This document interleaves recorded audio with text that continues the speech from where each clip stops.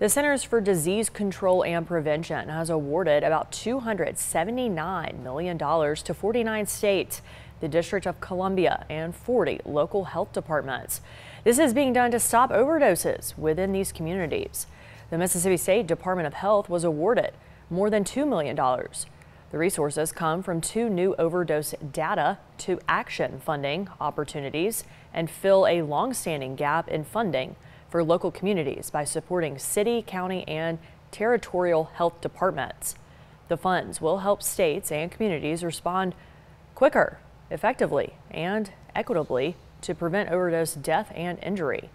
The continued threats from illegal fentanyl and other synthetic opioids, a rise in stimulant use, and the use to multiple drugs at one time are making substances deadlier than ever. The announcement comes on International Overdose Awareness Day, a day to remember and grieve those lost to overdose and to spread awareness about prevention.